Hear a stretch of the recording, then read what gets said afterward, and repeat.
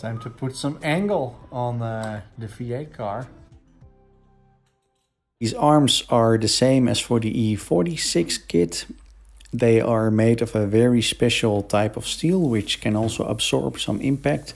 It's quite light, and here's the billet top mount. As you can see, it's adjustable, and here's the tie rod with a billet centerpiece, and of course the Wisefab specific uniballs. That's what we call a lollipop, or the chassis mount, which is also adjustable, so you can adjust caster with that. And there's the hub add-on or lock spacer, which is of course a steel part, CNC made with a lock stop. And of course the kit comes with clear instructions, as you can see over here. Makes it all very, very easy.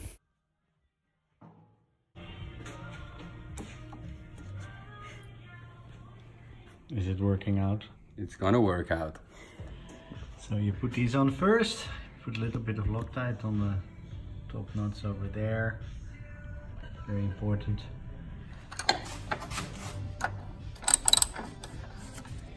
This is a really nice feature because on this car, as you can see, it has V8, so it has headers on both sides. So sometimes it's very difficult to reach the top nut, which attaches the bolt. So Wisefab came out with this solution where you can mount the arm from the bottom, so you don't have to undo the big nut that goes on top of the subframe, which is very nice because saves you time, and with 5-minute rolls and things like that, this can be very, very important.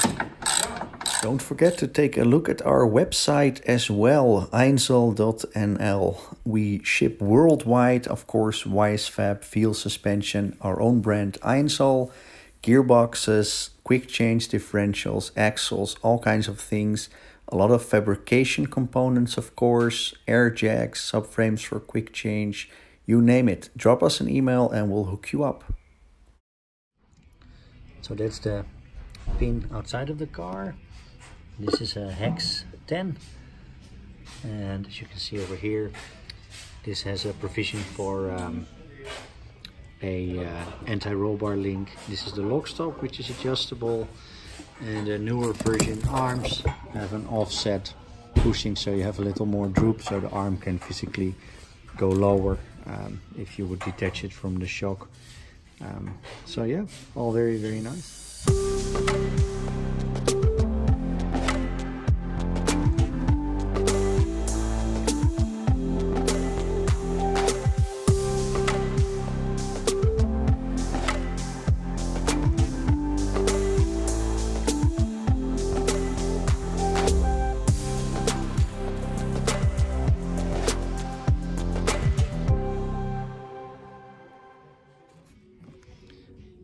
And this is a hex 8, as you can see, so make sure you have that as well.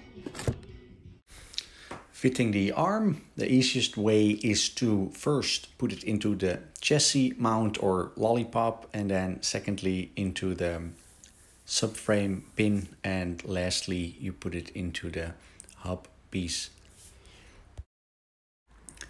Regarding the tie rods, we always recommend to not only use the standard lock stop, but also put a lock stop in the steering rack between the inner tie rods, so you'll have a lock stop on both sides. The lock stop touches this part, so the more dots you have in the back, the less angle you're using.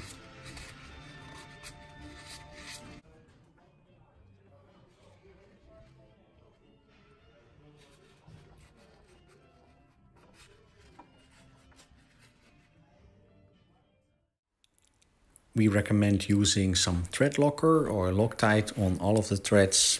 Some of them it's not really necessary because they have the locking nut, but it's better to be safe than sorry. Again, on my USA M3 car, I did like 9,000 miles, nothing came loose, but it's important to just retorque everything after the first event and check that nothing has happened. The top mount installed. Over here you need to drill a hole. Easy trick to find out where that is to take the other one, put it over here, and you can mark it. On the E36, the left and the right one are the same. So it's if you use the factory settings the way it comes in the box, it's going to be correct on the way it's supposed to sit.